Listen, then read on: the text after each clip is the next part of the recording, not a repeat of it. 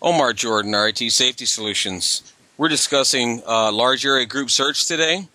We have a system that enables 3 to 4 firefighters to safely and efficiently perform a very thorough search in a large open area. As you can see, the primary person, the first person in, is in charge of the primary 200-foot bag. His job is to maintain that bag and keep tension on the line.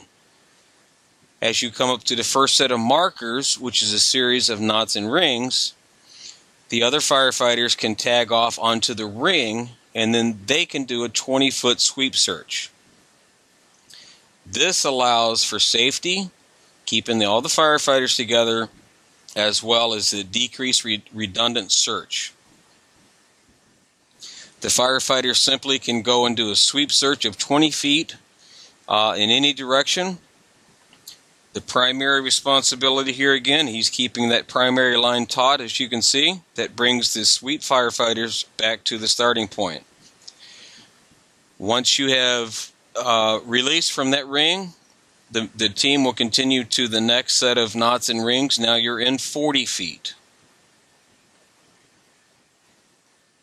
Once you get to the series of rings, you'll notice that the primary person holds that line taut.